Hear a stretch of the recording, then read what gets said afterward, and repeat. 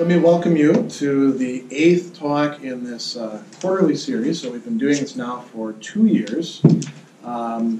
This time we're talking about Friedrich Nietzsche, and I titled this talk Friedrich Nietzsche, the Apex of the West and the Threat of Nihilism.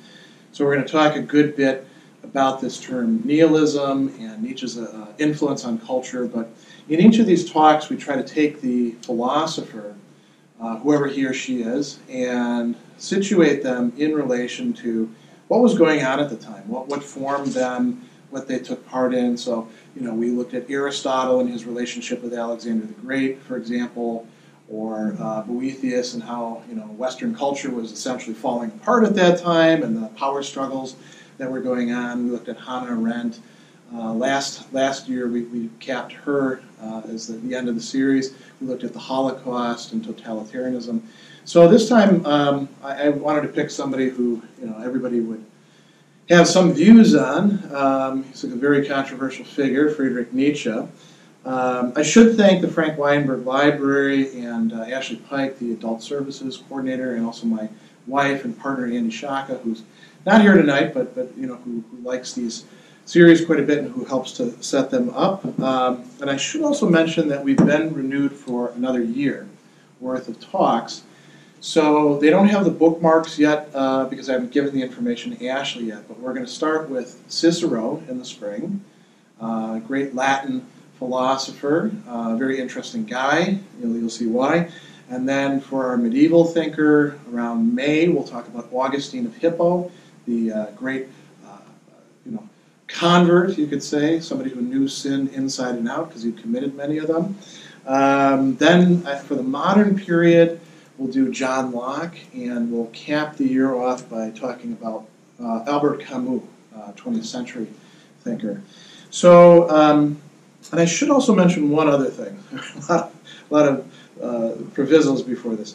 We do actually have a free webinar coming up this month. If you're interested in that, I can tell you more about it. Next week, Monday, I think it's the 13th, we're doing a 45-minute webinar on Nietzsche using our Reason.io site. And then we have some more intensive online seminars, 2-hour-long seminars on Saturday. So if you want more Nietzsche, that's one way to get it. Those are going to be focused mostly on this early book, The Birth of Tragedy, and some of the things that are going on in there.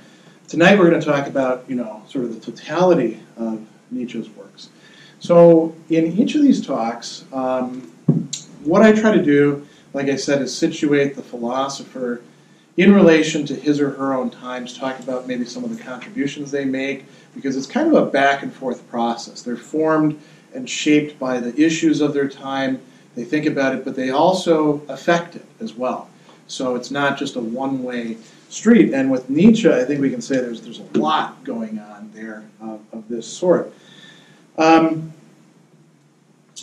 What I'm going to talk about then is sort of what was going on in the 19th century and some of the culture of the time, some of the developments. We'll look at Nietzsche's own life, and then we'll dive into this issue of nihilism. And we'll talk about how Nietzsche himself contributed to understanding it, some of his own other ideas that fit in with his response to it, and then we can talk about Nietzsche's influence. At any point, if you've got questions or comments that you want to make, we can stop, we can consider them. I can always get us back on track, sort of like a horse that knows the trail, especially with a thinker like Nietzsche, who I've been interested in since I was a teenager. And probably, quite frankly, I can say that probably half of the time that I read Nietzsche, I misunderstood him, especially when I was younger. I was taking the wrong ideas from him, but I think that's quite common with Nietzsche and with many other thinkers. Albert Camus, the same sort of story. I started reading him when I was 14, and I don't think I really understood more than a tenth of what I was reading. Nietzsche became somebody I was very interested in when I was in graduate school as a student working on my master's and then on my PhD. I even went through what I would call a Nietzsche phase, where I thought that he was the philosopher, And I used to argue with some of the other graduate students about how we ought to interpret Nietzsche properly, how we ought to apply him. And I think like many other people who get interested in Nietzsche, I tried to figure out what it would be like to be the Superman, the Ubermench. And that turns out to be very difficult to do. So we will talk about that theme, but I ended up moving out of that into other things. But Nietzsche has remained for me somebody who I think is centrally important, especially for understanding the 19th century, the 20th century, where philosophy is today. He's probably, if you had to pick top 10 philosophers, he's probably going to be in there for a lot of people. So let's talk about the 19th century. Very heady times, It begins with these Napoleonic Wars in Europe. Europe is in a ferment, and the Napoleonic Wars were not just this guy who was a general who actually wasn't quite as short as they make him out to be. That's a bit of a historical foible, but he was definitely imperialistic, and he had a France that had been vitalized by the French Revolution and turned essentially into a military machine. And he was attempting to unite Europe into one big system, and then these other European powers are trying to resist it. Eventually Napoleon loses. It was quite a run that he had, but he invades Russia, loses most of his army there, comes back to raise yet another army in France, and by that time the German states are in rebellion and engaging in wars of liberation. Britain has been mixing it up the entire time. And after Napoleon's gone, there's a new configuration of power in Europe. The powers that are there become much more conservative. They want to keep this sort of revolutionary activity from happening. And you could say that revolution was one of the great themes of what's happening in the 19th century. Revolutions, not just in terms of political causes and reconfigurations, but also in terms of transformation of society. So we have these social conflicts going on. This is the century that sees not just Marx and Engels writing the Communist Manifesto, but all sorts of socialist and utopian ideals being put forward. Some of them even here in the States. Think about some of what the Transcendentalists were doing. There's great discussions of what do the classes owe each other. Those who are making a lot of money through industrial capitalism. Do they owe anything to the mass of the workers? Who should be in charge? All of these things become contested. Some of the countries within Europe are still being governed in rather archaic ways by a king or nobles. Some of them become democracies, and we know from our own recent elections that democracy can sometimes be very exciting, and but it's also prone to all sorts of crazy conflicts. Now just imagine new democracies where there isn't a 200-year tradition like we have of holding elections and all this sort of stuff. Think back to what our early elections were like and how much crazy stuff went on. That's what's happening across Europe. You could say that politically you've got not only sort of progressivism that wants to change society, teaming up against a kind of conservatism which looks different in different places. But you've also got these radicals who want to totally transform society. This is an idea that really took currency in the French Revolution and continues on. There's also struggles over religion going on within Europe. Europe had seen several hundred years of religious wars, sometimes very bloody. Which at one point cost Germany about half of its population, just 2 centuries before that. And a lot of those things have been sort of sorted out by then. Instead, it's a question of how do we interpret traditional religion? Some people are calling to get rid of it altogether. The French Revolution had, in fact, been an anti-clerical revolution. They took all these monks and nuns and put them into lay life, and there were a lot of people who resisted and then were guillotined as a result. Within you might say the entire Protestant spectrum, particularly in Germany, there's a lot of rethinking about how do we adapt religion, traditional Christianity, to a modern age, and there's a lot of controversy and disputes between people, and actually the notion of nihilism is going to emerge originally from those debates. Nationalism is becoming stronger and stronger. Not only the French, totally conscious of themselves as a nation, the English similarly conscious, although the Welsh are kind of dragged along and some other people are dragged along in the process. But the Germans, in the previous centuries, you had German states, and you still have this notion of the Holy Roman Empire and electing people, to be in charge, to be the emperor. But the emperor had no power by that point, and that's pretty much abolished. Instead, you have Austria, you have Bavaria, and you have Prussia, which is going to end up dominating Germany as sort of the big contenders for where German leadership might come from.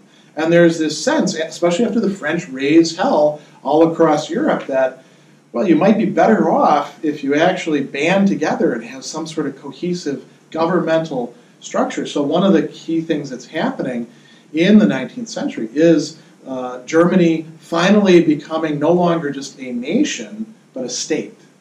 Similarly, Italy is going through the same sort of process, in part because they're unhappy about getting kicked around by everybody else as well. When you look at the timeline, you'll see things like Bulgaria revolting, Serbia revolting against the Ottoman Empire, and these new countries, well, not entirely, new states definitely, emerging on the map, each of which has their own ambitions in the region and starts making alliances. So there's this great expansion going on of this nationalist impulse. There's also a focus on national liberation, whether it's from the Turks or the French or the yoke of the English and their commerce, or from the Russians. The Polish revolt against the Russians at one point, unfortunately getting crushed in the process, which would become a dress rehearsal for crushing some of the Russian nihilists a bit later. And what else is happening in this time? Colonialism. We here were originally a colony, right, of England. And so colonialism had been going on for quite some time. But it really takes off in the 19th century. By the time that Nietzsche dies, there's only a little bit of the world that hasn't been colonized by the European powers. You have Siam, nowadays Thailand, as an independent country. There's little tribal areas here and there where whatever colonial power really hasn't taken over. There's Liberia, begun by freed slaves who then instituted their own sort of power dynamics on the native population, which we're still seeing the effects of in civil wars today. And then there was Ethiopia.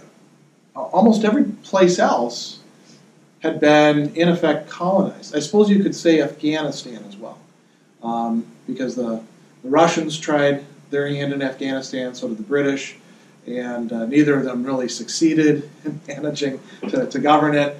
But for the most part, the world gets divvied up, right? And the old colonial powers like Spain, there's a revolt very early on this continent, to the continent to the south, South America, in this hemisphere, against the Spanish, and all these new countries emerge. Brazil becomes independent of Portugal during the Napoleonic times. Portugal really doesn't operate as much of a colonial power, so it's Britain, France, the new Germany. Italy gets its little hand in, starts trying to take over places. Everybody wants colonies, and the Russians are playing around with things themselves. The Chinese are being divvied up between the European and even American power. So you've got that going on. There's some significant wars that take place during this century, both in Europe and in the rest of the world. And there's massive changes on the economic scene. I mean, if you think about what things were like, just take any area of life. Think about warfare. In the Napoleonic Wars, they were fighting. Most of the casualties came from artillery, in part because artillery was so powerful, and the muskets they were using were pretty inaccurate. By the time of the American Civil War, it's almost completely reversed. The riflery has become so accurate that that's where the bulk of the actual casualties are coming from. Of course, more people are still dying of disease than of battlefield wounds at that time, but even that is changing. You know, they're learning how to cut up the body in efficient ways. We're not quite at the point of having antibiotics, but that is going to come fairly soon in the next century.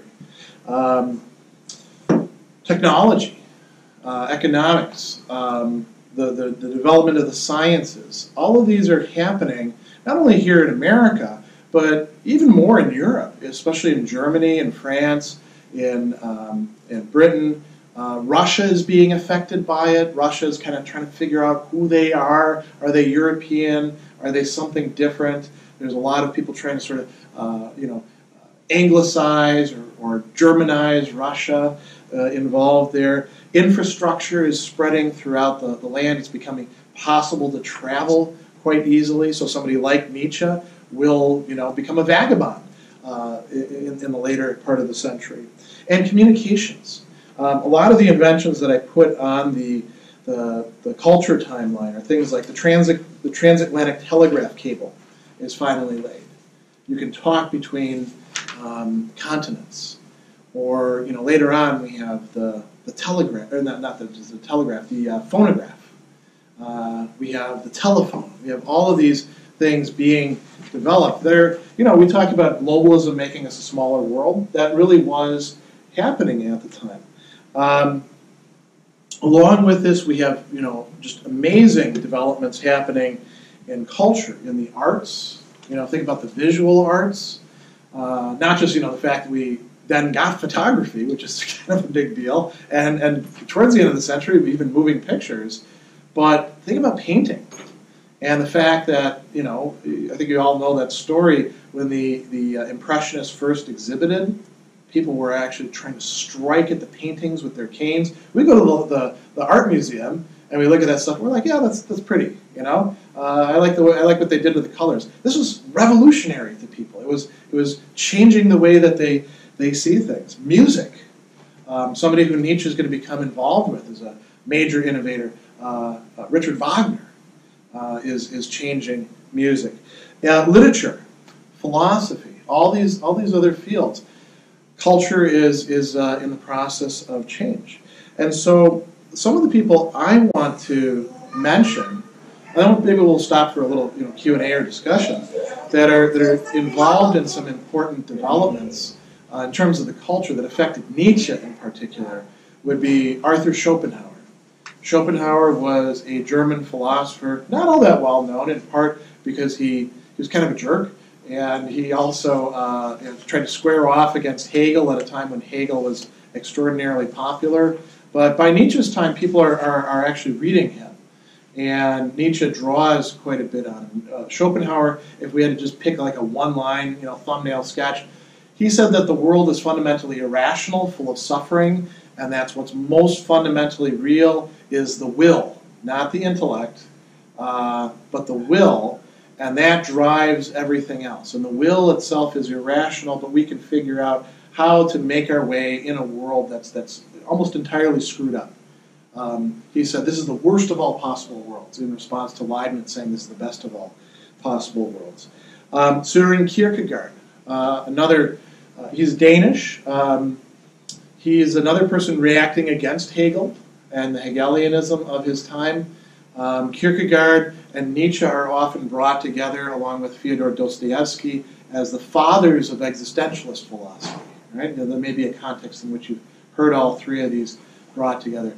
Kierkegaard is a religious thinker, but also a very important philosophical thinker and a social critic who argues against some of the tendencies that he sees in his day to reduce the individual to just a part of the system. And Nietzsche is actually going to find out about Kierkegaard towards the end of his life through another Danish guy who we'll talk about. David Strauss. Anybody know why he's important? Have you ever heard of him? He's kind of old hat now. Does that ring a bell for anybody? He wrote a critical study of the Gospels. So he's one of the people applying what we call the critical method to these religious texts. He's engaged in the process of reinterpreting Christianity, and like many of the critics of that time, he's saying a lot of the stuff that religious people believe in is just mumbo jumbo and crazy stuff. If we strip away what we can actually determine as historically possible, we get a very different picture of things. And for his efforts, of course, he's sort of one of the bad boys of Germany at the time, and people hate him for it. But he has a very important effect. Karl Marx. What do we think of Marx in terms of? Communist Manifesto. That's one, and that ironically, that's a collaboration, right? So although we think of, well, that's Marx's work, that's Marx and Engels together. What else is Marx particular? And that's a great work, the Communist Manifesto. The specter is haunting Europe. I mean, that's a nice way to start. We're going to talk about that in a moment. But what else does this Marx guy do? He's very good at political maneuvering. All the other communists wind up being less important than him for one reason or another.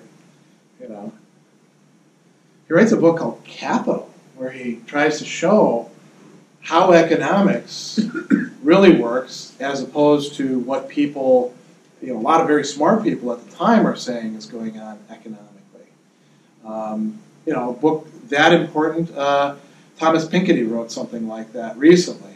And it's equally dense and equally difficult to summarize, but equally important, you might say. And Marx is trying to show everybody that economics is really driving everything. That social forces that we don't really understand are in charge, and that we might be able to tweak them and get them to do the right things. Richard Wagner, he's not a philosopher, although he kind of thought it. I think he thought he was, and I think Nietzsche kind of thought he was. What's he known for? Opera. Yeah, what kind? Is it like soft and sweet, like Mozart opera? 6 hours long. You gotta go to the bathroom before you go to a Wagner opera. Yeah. Tristan and Isolde. Yeah. Really long. What else do you think? It's long, but what else sort of impresses you if you had to sum up Wagner besides? Well, the Teutonic influences of the subject matter.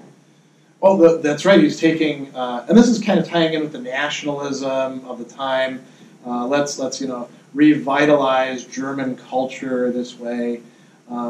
He added extra horns, particularly on the low end to the orchestra. He made changes in how the orchestra was set up so that it would be louder, it would be more powerful. He develops what, I'm trying to remember the German phrase, I think it's gesamte Kunstwerk, meaning the total artwork, right? It takes in everything. It's not just sound coming at you like a wall. It's also these stories that are also very heroic and lots of stuff going on. And ideally, you're totally surrounded by it. So he's rethinking how artwork functions and how we might immerse people in it. To some people, Wagner is actually sort of a forerunner of things that we're still experimenting with today. I have to admit, I don't get into Wagner myself. My wife really does. She really loves his stuff. But I kind of have some of the same reaction that you do. Lenny Riefenstahl used the Ride of the Valkyrie to underscore Hitler in his plane flying through the sky, which he did, not Bondage of the Will, that's the wrong one, Triumph of the Will. Yeah, it's a wonderful piece. They used it in Apocalypse Now as well. The air cab coming in, playing it out of these loudspeakers to terrorize the people who they're attacking. There's a lot of. I think that's probably one of the most adapted pieces, right? You see it in comedies, you see it in tragedies, you see it in propaganda pieces. So let's talk now about Nietzsche himself. And I gave you a timeline that really has three things in it: Friedrich Nietzsche, other people, and then sort of general European culture. And of course, I didn't try to summarize everything on here, else it'd have been like a scroll that you'd have to unroll. I highlighted more like certain interesting scientific discoveries or technology or certain political events. But you can also see these other people like David Strauss, right, writing the life of Jesus. Alexis de Tocqueville with his Democracy in America, 1835. This is 10 years, roughly, before Nietzsche is born. So he's coming into a context in which there's already a lot of political ferment going on. He's born in this place, Rücken, and he doesn't get to have a father very long. His dad dies. The official verdict is softening of the brain. Nobody's quite sure what that means. But it's some sort of mental disease. And his brother dies. His brother is about 2 years old. He dies fairly soon after that as well. And the family relocates to Naumburg in another part of Germany. They move in with some relatives. And Nietzsche, does pretty good as a kid. He attends these. He attends a gymnasium. Gymnasium would be sort of like, think of it as a college prep sort of school, like we have some here in this area. He starts writing, and he writes one of very early essays by the time that he's 12 on the origin of evil. Nobody really looks at that stuff because you don't expect great things of a 12-year-old. But he's writing, and he gets accepted into this Forta school, which think college prep, nice place to be. And he meets Paul Deussen, who he's going to become a friend, writes a piece on music, and eventually he's going to go to college, and he starts studying philology in Bonn. He writes on moods, and he's going to leave Bonn, which is a nice place to study. But this is a thing that happens with a lot of students. You find a professor who you really want to work with. In Nietzsche's case, it's this guy, Ritschl, a philologist. And philology at that time, what we would call it now is classics, right? Officially, it's sort of the study of language. You had theological philology, which Nietzsche started out in, and then you had classical philology. We would just call it classics, and we don't have that many departments, unfortunately, that still do this, and they're kind of closing quite a few of them up in our culture. But it was understood as an important part of education. And Nietzsche's going to draw a lot of his insights from his philological studies. By studying language, by studying literature, you can learn a lot. So he goes to Leipzig in Saxony to continue to study with Ritschl, and there he reads Schopenhauer. And Schopenhauer has a very important early effect on him in his studies.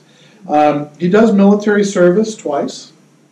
First time he does military service with an artillery regiment, a horse artillery regiment, a Prussian one, because Prussia now is sort of uniting Germany. And he manages to injure himself, screwing around on a horse, jumping onto it. He hits himself on the pommel and it bruises his ribs. If any of you have ever had bruised ribs, it's worse than cracking a rib. It hurts for a long, long time. I know from experience because I actually did it myself, but it wasn't jumping on a horse. It was reaching for something in a car and hitting myself on the wrong thing that I had there. And boy, that hurt for 3-4 months. So I can just imagine what poor Nietzsche was going through, because he was actually up for rank in the military at the time. It seemed to be doing pretty good with it. He meets and befriends Richard Wagner, starts writing more stuff, Homer and the classical philology, and eventually he is appointed a professor. Now notice, where is he getting appointed? It's not in Germany. Switzerland. Yeah, Basel, which is actually in the French-speaking part of Switzerland.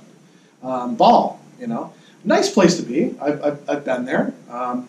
Most places in Switzerland are actually pretty nice at present. And he becomes a university professor. So now he's got kind of an established life, right? And he becomes friends with Franz Overbeck, who's going to be somebody else who he writes to. Then he does military service, again, as a hospital attendant during the Franco-Prussian War. Hospitals were not a good place to be, as they still pretty much are today. They're a good place to get healed. They're also a great place to get sick. He gets sick. He gets dysentery and diphtheria. Probably lucky he didn't get something worse. Some people think he may have actually contracted syphilis. There's a lot of theories about what went wrong later in his life. Nobody's really quite sure. We don't have the documentation for that. And then he writes this really important work, his first major work, The Birth of Tragedy. It's actually called The Birth of Tragedy Out of the Spirit of Music. And it's a revolutionary reinterpretation of what Greek tragedy was about, with these very major sort of big picture overtones. And Wagner thinks it's great. Wagner praises it to the skies. The main guy who you really needed to impress at the time, who I've got on here, Ulrich von Wilhelmowitz Müllendorf, says this is not a good book. And so that's a kind of a blow to Nietzsche's prestige and his career. And you notice he's not going to write all that much until later on. He becomes friends with this guy Paul Ray, who he'll mention in some of his works. Later on, he's going to meet Lou Salome through Paul Ray. By 1876, he breaks with Wagner. He says, this guy's just a buffoon. I was mistaken about him. He's not revolutionizing German music. He's actually making it worse. He goes from one side to the other. And then he publishes another major work, Human, All Too Human.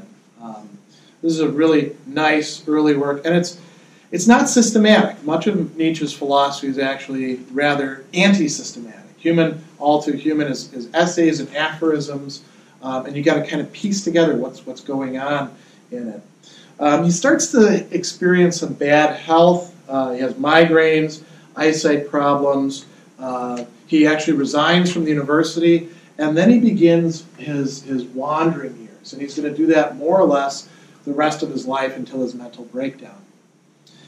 He only stays in each place for a couple months and then moves on somewhere else.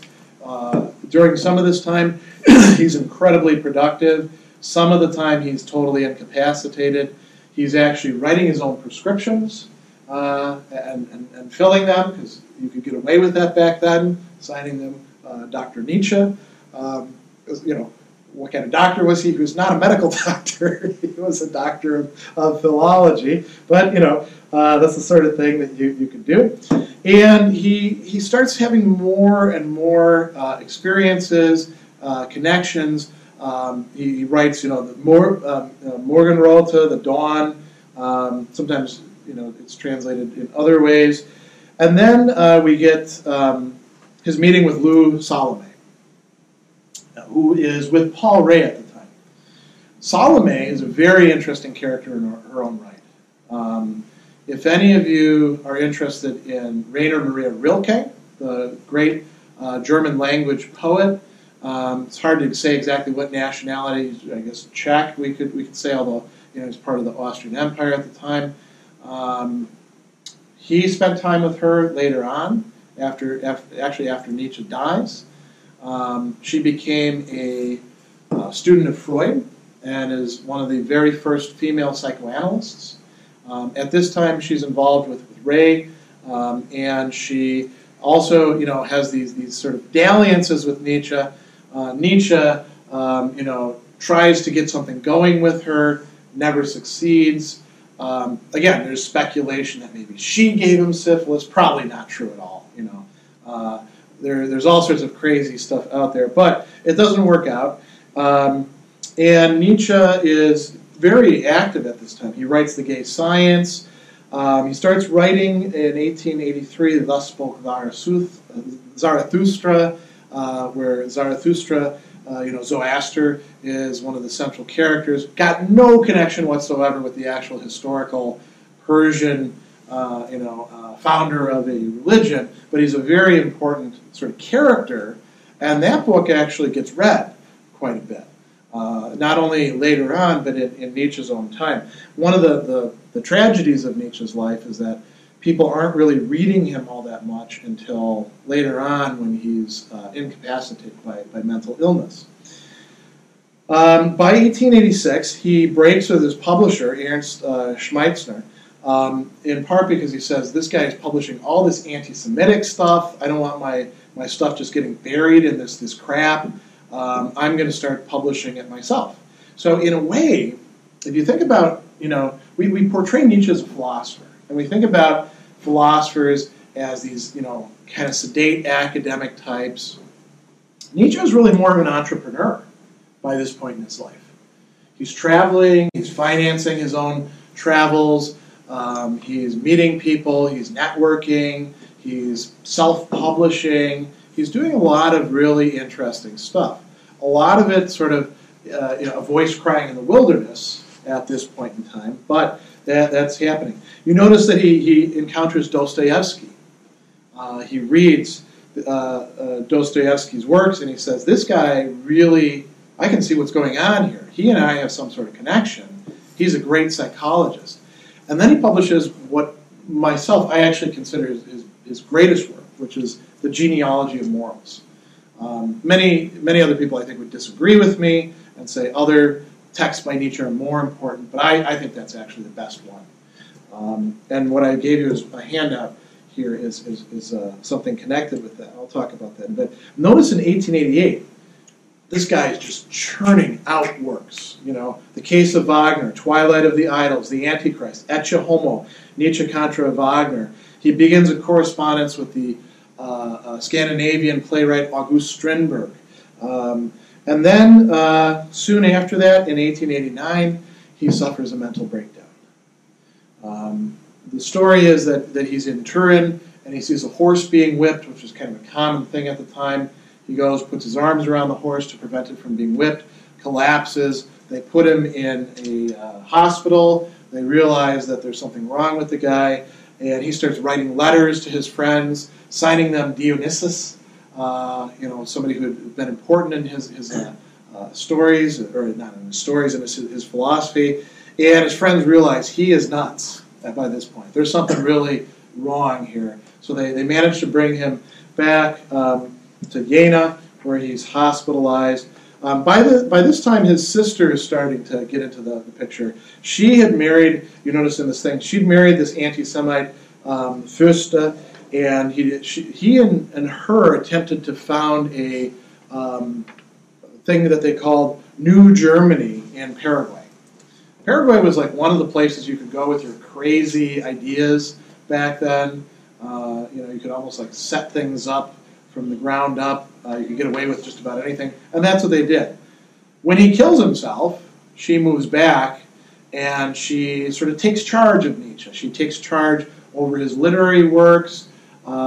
She starts forcing people out, starts, saying, this guy's not a good doctor. He's not handling the case. And eventually she has complete control over his works. He dies finally in 1900, right at the turn of the century, of pneumonia. And notice that one of his great works is published after he dies, The Will to Power. These were a set of notes that he'd been working on. And The Will to Power is going to have a really interesting history.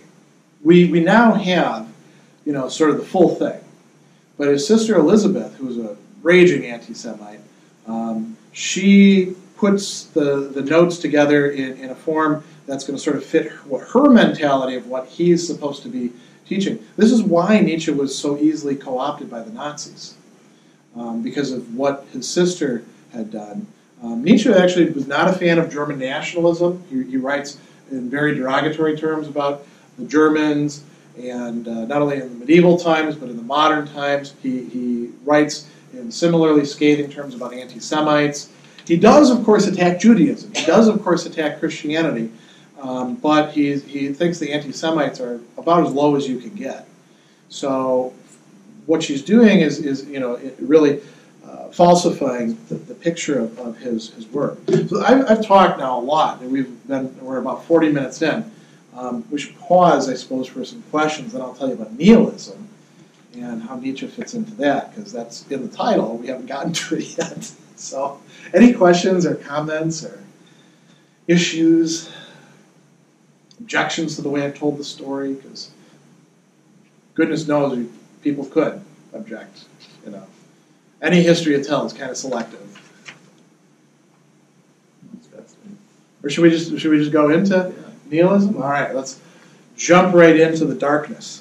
So this term nihilism, it comes from the Latin word nothing, nihil, right? And if you ask like 20 people who know anything about nihilism what nihilism is today, you're probably going to get 20 different answers because it's taken on a lot of different senses over time.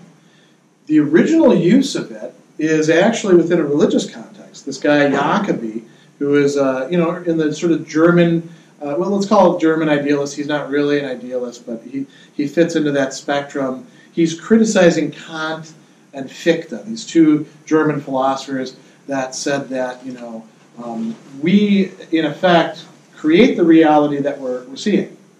Our minds project order onto the world. We don't actually know what's out there in the world independently of our minds. And he says, this is nihilism. It's going to reduce us to not knowing anything. Instead of this crazy stuff, we should rely on faith. We should adopt what we nowadays call fideism. We should say faith will reveal everything for us.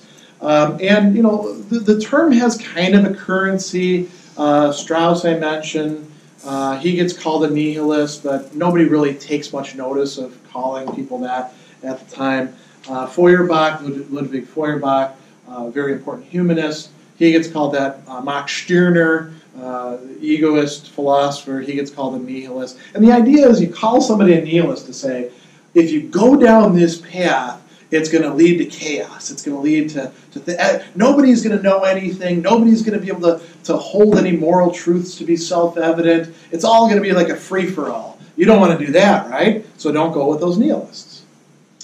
Then it becomes a popular term in Russia. You might say, well, why would it jump from Germany to Russia? Well, the Russians were very influenced by German culture, just as they were by English and French culture. And there's a guy, Turgenev, who has got a book, I don't know if any of you have read it, called Fathers and Sons. Beautiful story. I like Turgenev. I'm kind of a fan. And there's a character in it whose name is Bazarov. Bazarov calls himself a nihilist. And, at first the other characters are like, what is this? And they're trying to figure it out. Well, it means nothing, so he must be for nothing. And Bazarov explains that, they're there to change Russia. But they don't really believe in anything. They believe in whatever they want. No values are going to hold them back. And this kind of gets the ball rolling. The nihilists become a force in Russia. And so you have this period from like the 1860s on where it's kind of a counterculture within Russia. It's scandalous. And, if you're a conservative, when you find a nihilist, well, you whip them. That'll take the nihilism out of them, But the nihilists are for all sorts of things like free love, at least for some people, or freeing the serfs, or, doing this, changing things. And they're questioning everybody. So in a way, they're kind of more skeptics than straight-out nihilists. Then it takes a turn. You get this guy, Nechayev, who writes this pamphlet, The Catechism of a Revolutionist. And this argues that, look, the European monarchies, the power structure, is using the ideas of Machiavelli. Look at what the Jesuits are doing. They'll do anything to achieve their ends. There was a big fear of Jesuits at the time. If you look at Jesuits today, it's kind of hard to square that with the fears that people had now, or back then, because they seem kind of almost like powerless now. But there was a big fear of that. And so this guy was arguing, if we want to free the serfs, or we want to have a better society, we have to do so by any means necessary. Nothing should stand in our way. There's nothing that we can't do. And he took nihilism from being a kind of, almost like a party boy philosophy, right, to being this hardcore, austere, we are the wave of the future thing. And they started assassinating people. And eventually, they managed to assassinate the Tsar. As you can imagine, there's a crackdown after that. And a lot of the nihilists are just wiped out, To be a nihilist in Russia after that is basically a death sentence. And so the word now has come to mean something like a terrorist, or, these people who don't believe in anything. Oscar Wilde actually writes a play in which a nihilist is a main character. And there's a lot of worries about, what's going on in Europe. Are the young people getting into this sort of thing? Nietzsche, yeah. Basically to be like ISIS or something like that. Well, there's a lot of discussion about, is ISIS basically nihilistic, or do they believe in something? I mean, it's interesting because ISIS, from what we can tell, seems pretty opportunistic. A lot of the people who got into it, they'd ask them, well, what Quranic verses have you actually memorized? Oh, I haven't memorized any. I just want to fight, You're like, you're not really doing the same thing that as like these other movements. So there's some question about that. There's a lot of other movements that get called nihilistic in our own time. And so let's talk about Nietzsche then. So Nietzsche sees nihilism as sort of the fundamental problem of the modern human condition. But he understands it in a different way. It's no longer just about like individuals who say, screw the power structure. We're gonna change things up because nothing really matters. Instead, he's thinking about the entire culture. And he says, nihilism occurs when the highest values devalue themselves. So you mentioned the death of God, right? Nietzsche is associated with saying, or somebody in here did, God is dead, right? Okay. So what does he mean by that? Does he mean that there was actually some, cosmic God figure who at one point maybe didn't get fed, or tripped down the stairs and he died, and now there's like a power vacuum and maybe somebody could go in and fill that? No, he means that whatever it is that we consider to be the highest value. In the Middle Ages, this was God.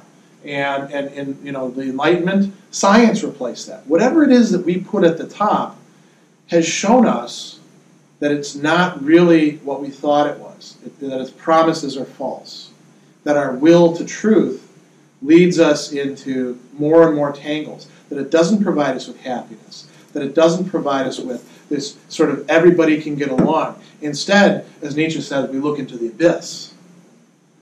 And, he's got that famous line, you look into the abyss also looks into you. People have been making jokes about that recently. You look into the abyss looks into you, and then you realize that, sorry, the abyss was actually looking at the guy behind you, because he waved and looked like a jackass because of that.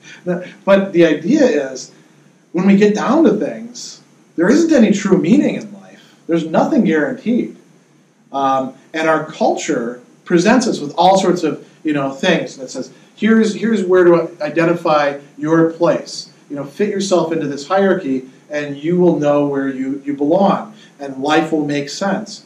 The death of God means, no, that's vacant, and everything else starts to kind of crumble, which means that anybody can do just about anything to anybody else, and things start to get very dicey, because people need meaning, and they'll do just about anything to get it. They'll identify with some political movement. They'll identify with some new religious movement. They'll turn to crime and think that by doing that they're going to somehow change things. So Nietzsche is really concerned about this. He's not a nihilist himself, but he thinks that we can't avoid dealing with this. And if you look at what happens to European culture after Nietzsche, things are looking pretty good up until this point. Okay, you've got some political terrorism, and every once in a while there's a revolt, the workers and stuff like that. And, there's some wars. But in general, aren't things getting better and better and better in Europe as we reach the turn of the century? Medicine, people are living longer. We're kind of unlocking the secrets of what's in our crazy heads. Communications are proceeding. All the other people in the world are under the European yoke and being civilized by them. We're getting more and more civilized ourselves. Look, even the dirty, workers and the masses, we're civilizing them. And then what happens to sort of throw this a real monkey wrench into it? After Nietzsche's died, what's the World War I? Yeah, because why would the most civilized countries in the world go into a war with each other over silly stuff? The assassination of an archduke and some alliances, kill off an entire generation of young men in horrific circumstances the people who went through that, they're like, this is all BS.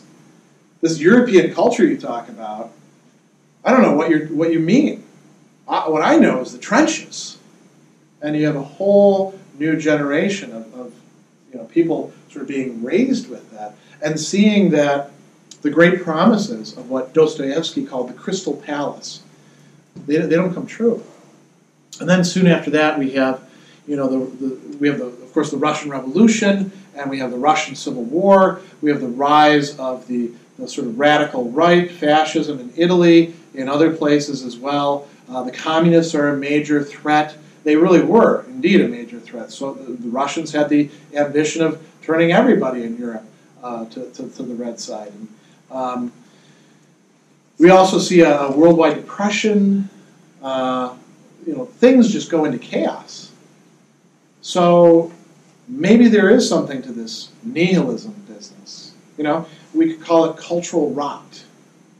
The notion that the culture that we've been sold doesn't really deliver on its promises. So then the question is, what do we do in that case? Do we say, oh, well, screw it, everybody is a faker, everybody is full of it, I may as well just get mine, or I may as well try to build the biggest empire I can, or I may as well just, break the laws and do whatever I want, or maybe even I'll be the one enforcing the laws. That'll be even better. I'll be the cop.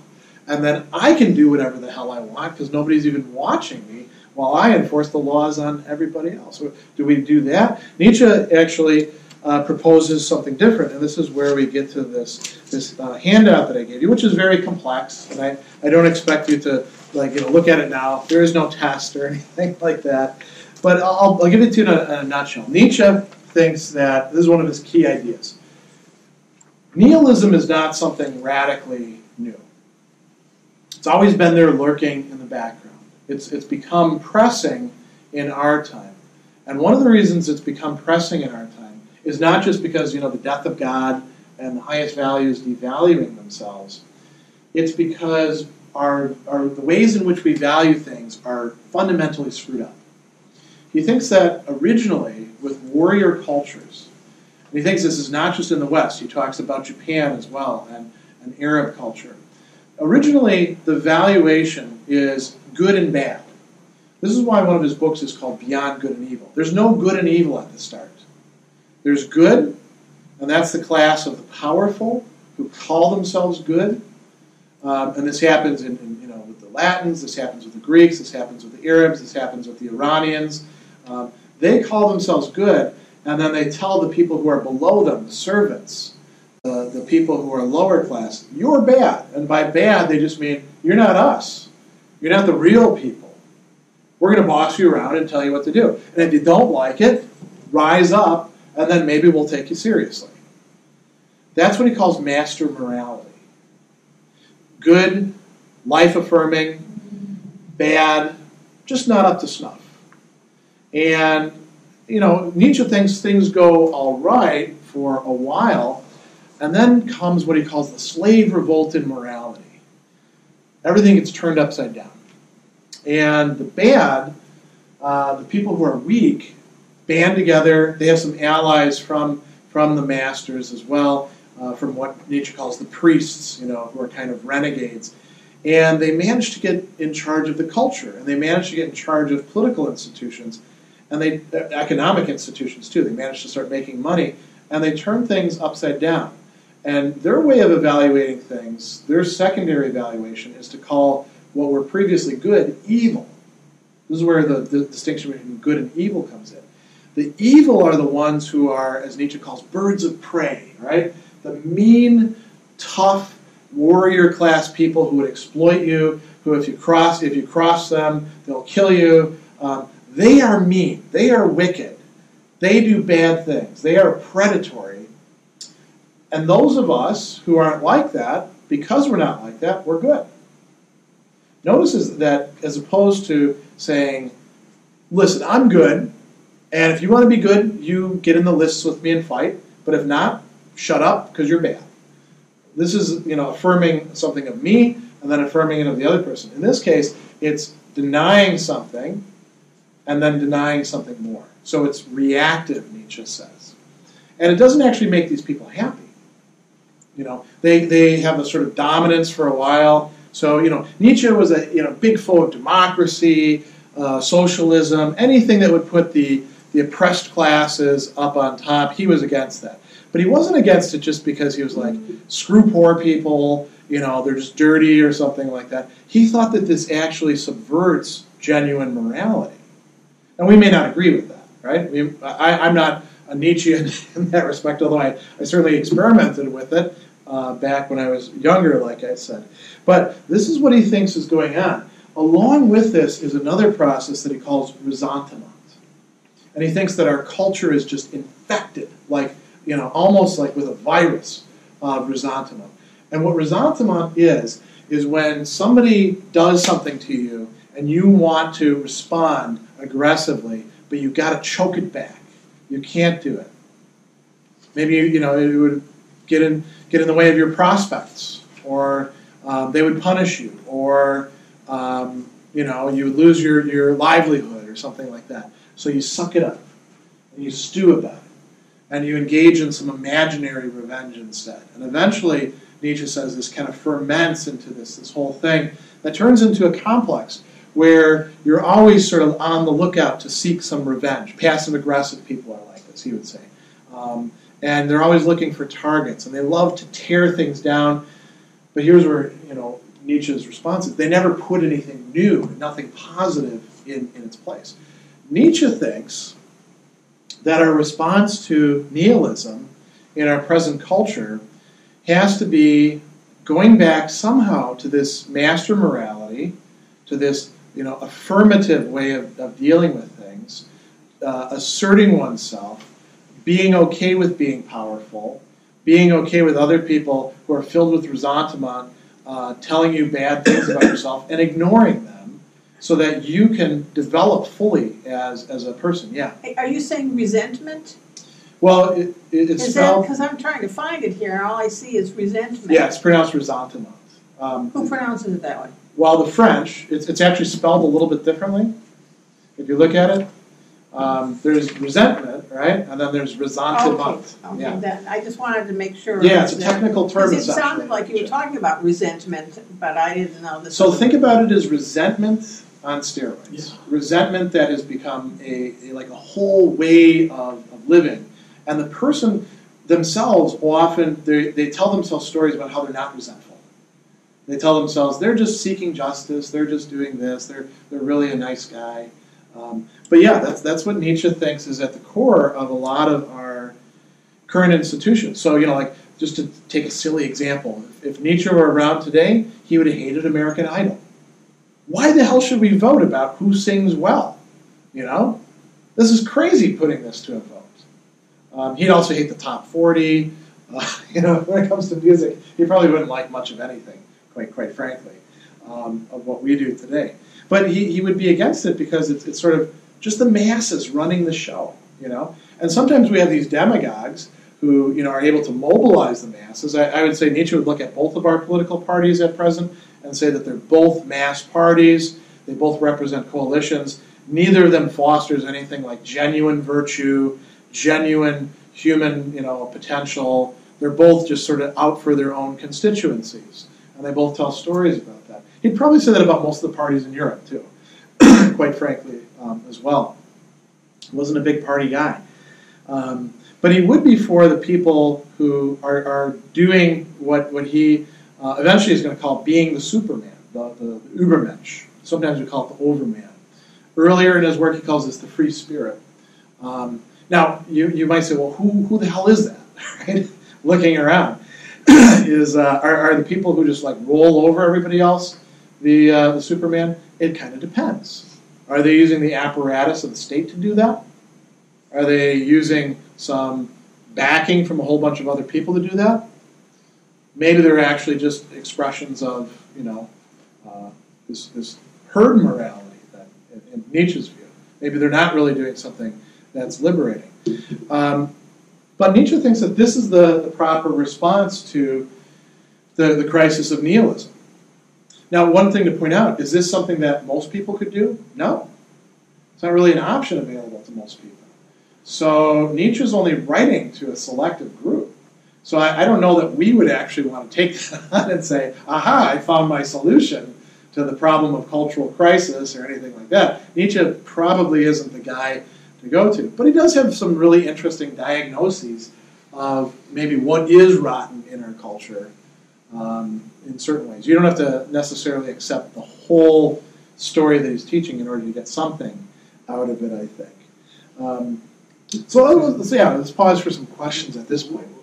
I don't understand the concept of the Ubermensch. I know what the words mean, but Yeah. I don't understand who would be an example of that today.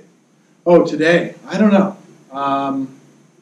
There's always a lot of discussion in sort of pop culture once people start reading Nietzsche, like, is this guy an Ubermensch? Is this lady an Ubermensch? I don't know. I suspect that in a lot of cases we wouldn't know who they are because they're successful in doing things and not getting in the public eye because of it. I mean, some people might say big cultural figures like, say, Beyonce or Oprah would be Ubermensch. But then you think, well, what are they advocating a lot of the time? Nietzsche would look at them and say, nope, definitely not. So they don't work. Some people were saying Trump is a Nietzschean figure. I think Nietzsche would take a look at Trump and be like, that guy, forget it. No way. He can't control his impulses. He's got to tweet all the time. Definitely needs the approval of other people. I don't think he could be an Ubermensch. Somebody who does good deeds and doesn't expect to be rewarded back. That's where it gets kind of interesting. So Nietzsche portrays the Ubermensch as being this very aggressive type, right? The question is now, why do we do good deeds? Do we do good deeds because we feel we have a moral obligation to? If that's the case, then whatever it is that we have the moral obligation to is in a certain sense more powerful than us, right? So the Ubermensch couldn't be somebody doing that. But if we imagine somebody who just decides to do that sort of thing and nobody else is going to tell them what to do, and it's sort of an overflowing of their capacities and their being, they're going to make a difference in the world. They could be an Ubermensch. But then we wouldn't really know about it. Some other candidates, like, do we want to say that these captains of industry, like Bill Gates or Steve Jobs, yeah. I mean, Steve Jobs is a jerk, but I don't think that being a jerk is enough to make you an Ubermensch, right? Or the Amazon guy Bezos. Those would be, I guess, three big ones. Could they be? Ubermensch would be the plural for that. Maybe. The other thing is, too, so let's say they are Ubermensch like that. What does that mean for the rest of us? Do we just, then find them and kind of hero worship them? I know a lot of people did with Steve Jobs, but that's not. I don't know that helps us out of nihilism. Work at a fulfillment center. An Amazon fulfillment center. There you go. They fulfill. Yeah. Amazon is a funny one because they still, as far as I know, I don't think they've ever shown a profit. And yet more and more money and more of our economy in our world gets sucked into Amazon. Just a couple days ago, a whole bunch of websites went down. And people are like, what's going on with the internet? Here's our entitlement mentality. The internet should be there for me all the time. What the hell is happening here, right? People even posted it, here's all the sites that are down. Well, they're all using Amazon cloud storage. So there was something wrong with Amazon cloud storage. All those sites go down then. That's how much of an influence they have, But is it something that would, from a Nietzschean perspective, would be a good influence? Or is it just spreading more of the cultural morass, you might say? That's hard to say. Yeah. Can I make a suggestion about Ubermensch? Yeah. Paul Newman. Interesting. And I'll tell you why. He was a race car fanatic. Excelled in that. Yeah. Was nominated for 8 Oscars, I think, finally won one for the... Yeah, clearly a master of his craft. But when his son committed suicide, what did he do? He started Newman's Own. Okay. All of it, all the profit, all the profits, not the proceeds, all the profits go to charity. Yeah. So if he's not an Ubermensch in every aspect of his life, and his reaction, his commitment to his marriage, in every way, he excelled. He was above.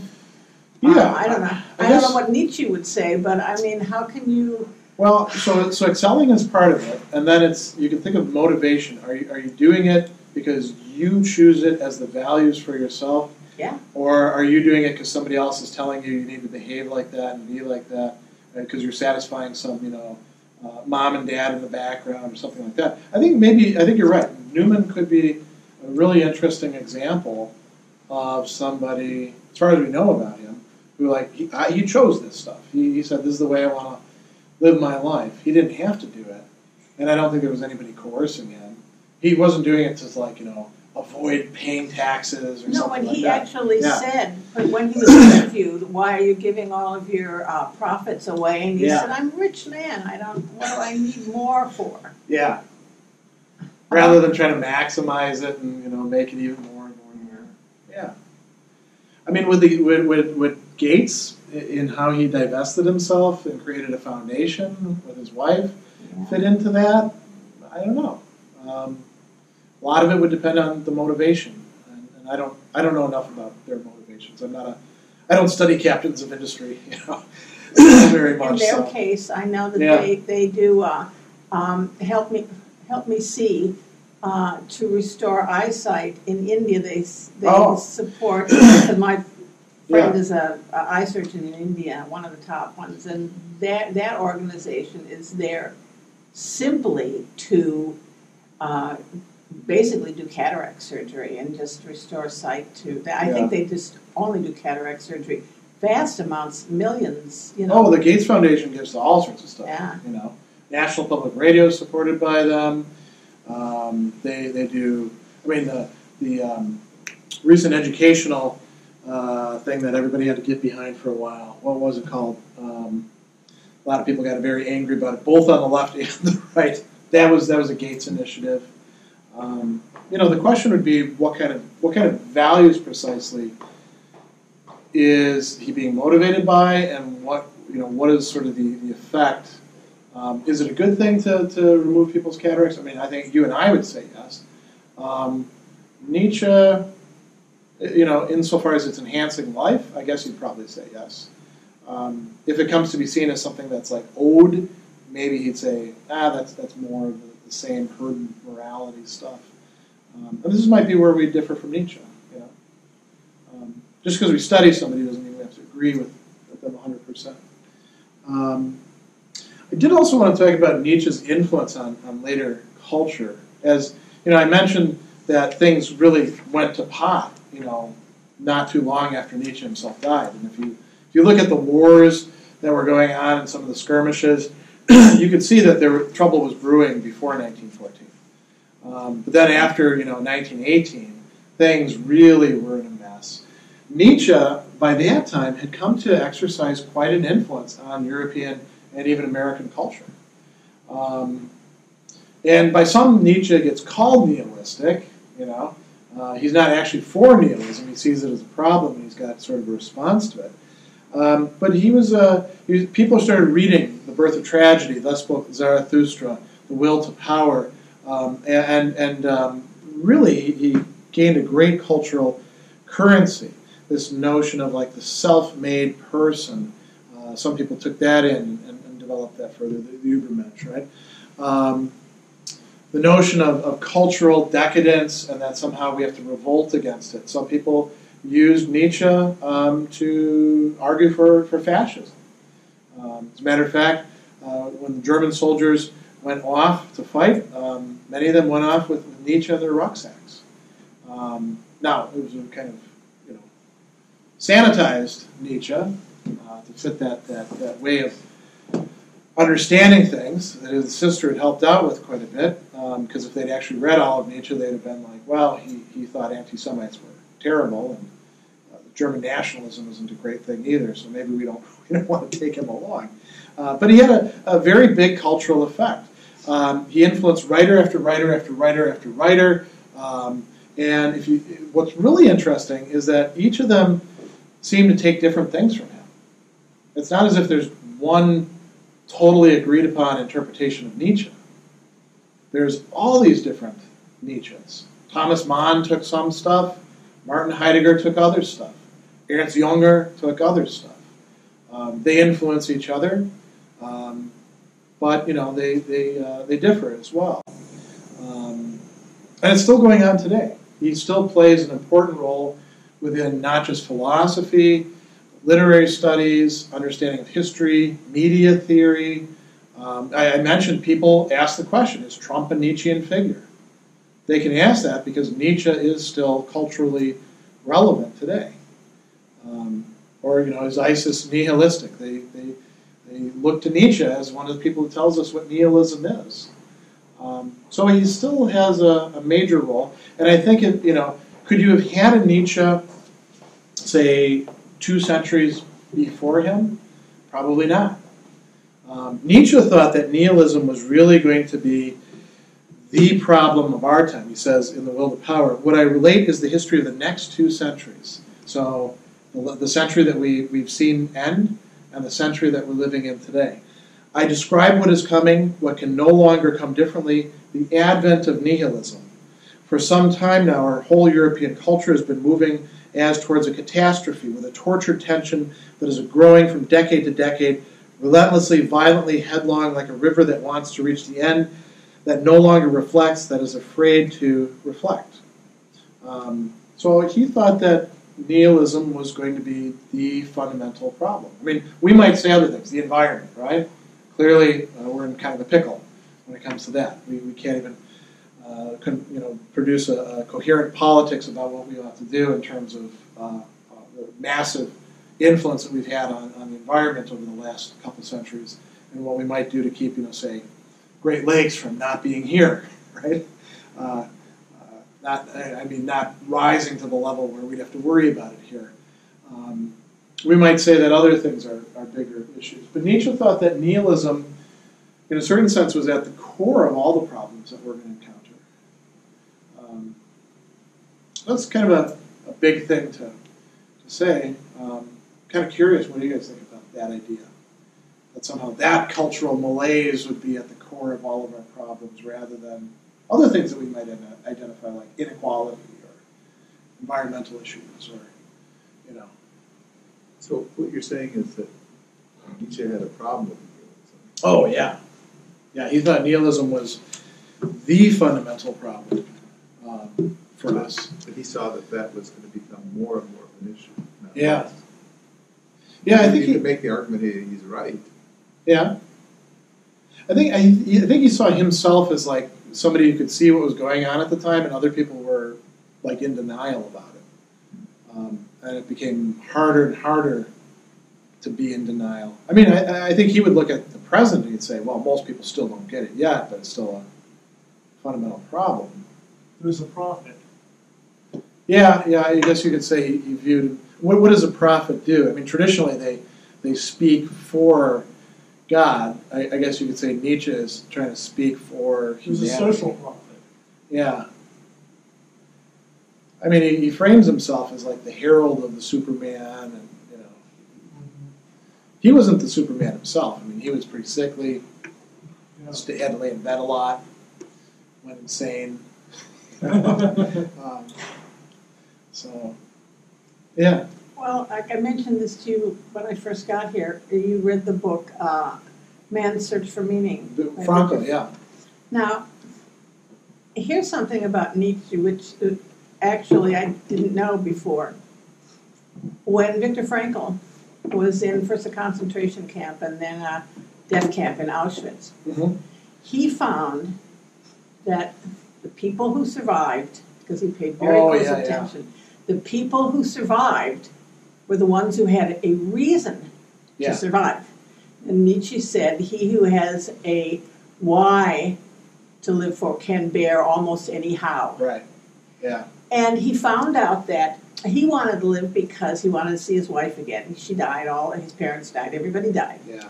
But it didn't matter whether they wanted to, whether their why was a noble why. I want to see my parents again. I want to go to Israel. Or I want to kill as many Nazis as I can. It didn't matter. They had a why to live for, and they endured, they bore the how. And I think, I didn't know anything about Nietzsche until tonight and what I read in Viktor Frankl's book, but it seems to me that you can pick your why. It doesn't matter what your why is. You can bear almost any how if you have a why. Yeah, I think Nietzsche would say if you pick the wrong why and you really invest yourself in it, and then you realize that that's false, you're kind of screwed. But if you pick the why and you pick it just as it's going to be your why, right? And you say, yeah, like for example, Nietzsche, thought religion was pretty much, just nonsense. It had a certain social purpose. That purpose is long since served. All this stuff that religious people talk about, none of it's true. But could you say, yeah, okay, I get that. I still like going to church. Still get something out of participating. I'm going to choose it for me, knowing that it's all nonsense. But it's my nonsense. I think Nietzsche could actually say, okay, you go ahead, you do that, and that would get you through what you're talking about. It's still better if you can believe in whatever it is that you're having as your why, but yeah. But some whys just wouldn't work anymore, I think Nietzsche thinks. It's interesting because the people that he criticizes the most are not the religious people, they're the people of science who think that science solves everything for us. Nietzsche would be looking at the Hawking's and Neil deGrasse Tyson's of our time and saying, these guys don't have any idea what they're doing. They're great at doing their little thing, physics, cosmology, astronomy, but when it comes to actually thinking about life, they don't know what the hell they're talking about. When they think that philosophy is dead, they're way out of their element, and they only do that because they're basically the substitutes for what priests used to be back in the day. And the people who buy into the I effing love science sort of meme stuff, he would say, yeah, they're totally deluding themselves. What science reveals to us is a cosmos that is not only without meaning, but crazy. That doesn't seem to make sense in a lot of cases. It doesn't reveal to us this, nice pure vision that we get in our chemistry textbooks or things like that. This is what Nietzsche says, and he's saying this back in the 1800s. So in a way, he is kind of a prophet for criticizing that sort of stuff. Yeah, I think he may have the diagnosis right, but does the he have a cure? solution is so limited, that I guess you'd have to sort of become nihilistic to think that that's the cure. For most of us, it's not going to happen. Yeah, I think that's a legitimate criticism of Nietzsche. And that may be where we want to accept part of the diagnosis and say, okay, that he's useful for this, but this Ubermench thing, I don't know if I want to get behind that or not. Or could. Yeah. Most people can't. Yeah, quite true. Yeah, if I met the Ubermensch, he'd probably beat me up and take my stuff. So I don't think I want a lot of Ubermenches around. Make me work for him or whatever. I'm not an Ubermensch. So, well, any other questions or ideas, comments? I don't have any other things prepared, but I'm happy to. Thank you very much. This was really okay. Thanks. Yeah.